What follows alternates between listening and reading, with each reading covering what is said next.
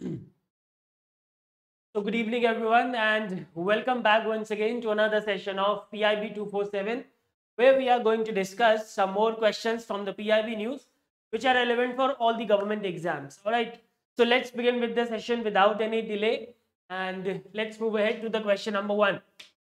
Consider the following statements with respect to museum grant scheme and you have to identify the correct statements. ठीक है, museum grant scheme के बारे में आपको correct statement बताना है. But first of all the question is whether this scheme is a new scheme or it is already under implementation. So let me tell you, it is already under implementation. It is not a new scheme. It is being implemented by Ministry of Culture. Ministry of Culture since the year 2013. 2013 से ही implementation में है. So there must be some news regarding this. So what is that news? Remember, Ministry of Culture has granted rupees 3.75 crore under this particular mission or scheme for a project in Eluru town of Andhra Pradesh. This is not that important for us. This news is not important for us. What important for us is this scheme, that is the museum grant scheme. And please remember, we do not have to go into the too much details of this scheme. ज़्यादा detail में जाने की इसकी जरूरत नहीं है. जितना news में था हम सिर्फ उतना ही डिस्कस करेंगे. Alright.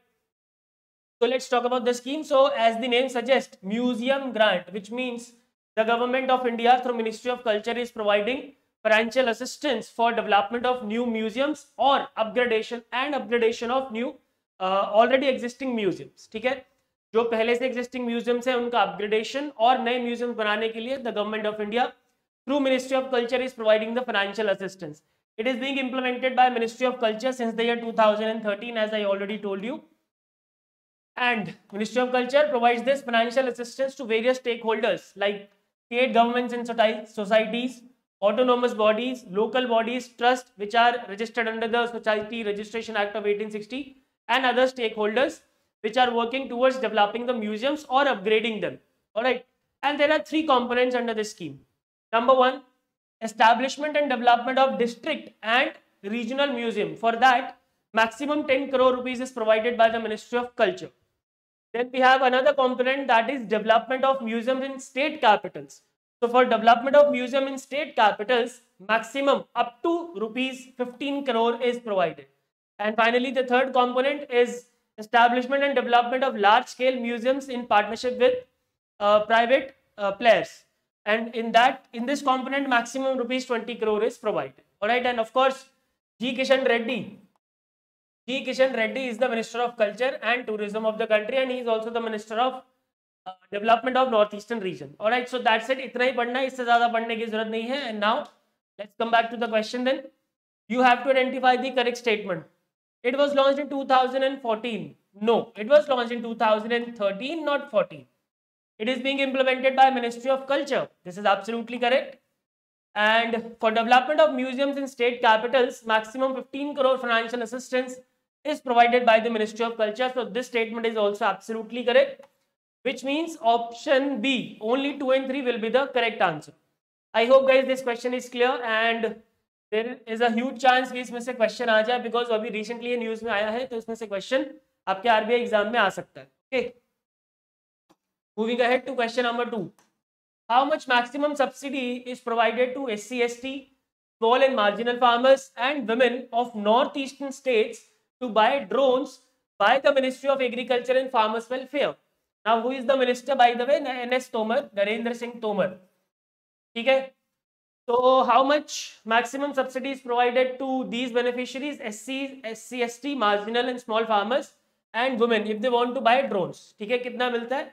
So, first of all, why we are discussing this, why it is in news? Because Ministry of Culture and Farmers Welfare has organized a conference on promoting Kisan drones, issue, challenges and the way ahead. So this conference has been organized by Ministry of Agriculture and Farmers Welfare. Just remember this. And other than this, about this conference, हमें कुछ करने की जरूरत नहीं है, ठीक है?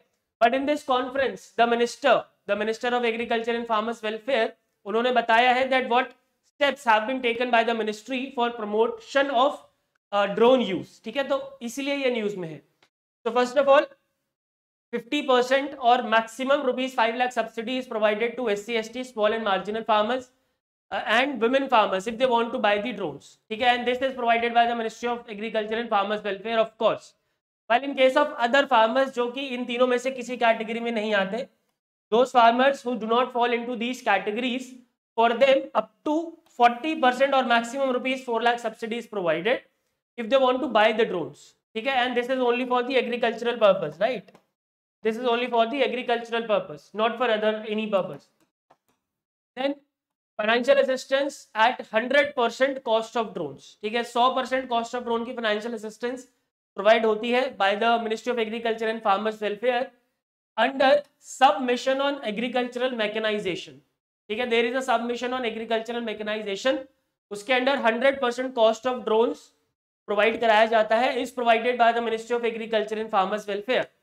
Now this 100% subsidy और you can say 100% financial assistance is provided to whom? ये किसको मिल रहा है? So this assistance is provided to the farm machinery training and testing institutes, various institutions of ICAR, कृषि विज्ञान केंद्रास and state agricultural universities. Now what is the objective? क्यों दे रहे हैं उनको ये cost of drone 100% का? Because they are doing demonstration on the farmers field. ठीक है, so for the purpose of demonstration on the farmers field, if any of these institutions want to buy the drones, then 100% cost will be provided under the submission on agriculture or farm mechanization. ठीक है ना? And finally, the agriculture graduates establishing customer hiring centers are eligible to receive financial assistance at 50% of the cost of the drone or maximum rupees 5 lakh. ठीक है? Now, what is this custom hiring centers, by the way? So remember, these are the centers where farm equipments are provided as farm equipments are provided at subsidized cost on hire. ठीक है, किराए पे दिया जाता है farm equipments. These are the centers. ठीक है, इनको क्या बोलते हैं? Custom hiring centers. So that's it. And now let's come back to the question then.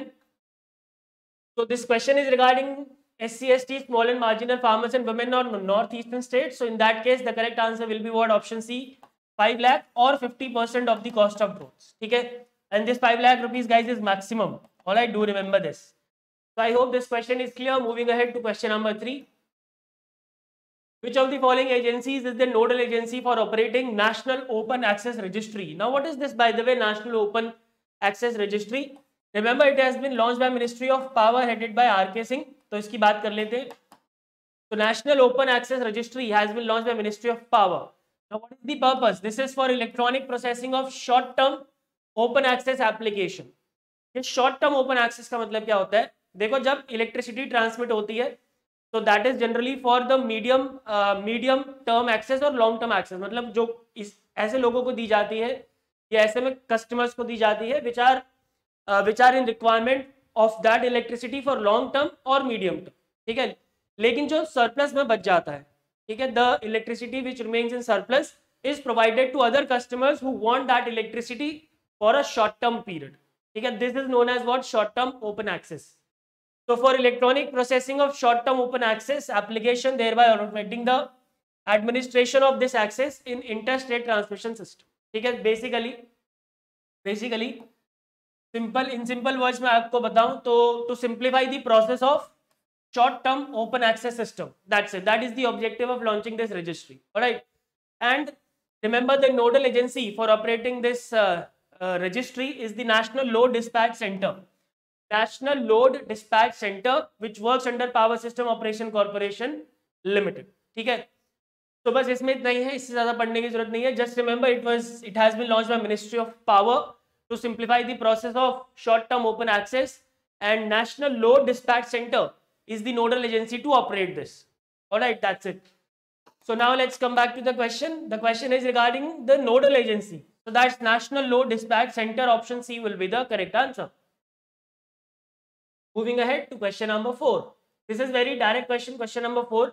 There is no need to go into the details. Just remember, because this is a question based on MOU, and so many times I have told you this, that in the question of MOU, you just have to remember the organizations or the countries or the states between which this MOU is signed and the objective. That's it.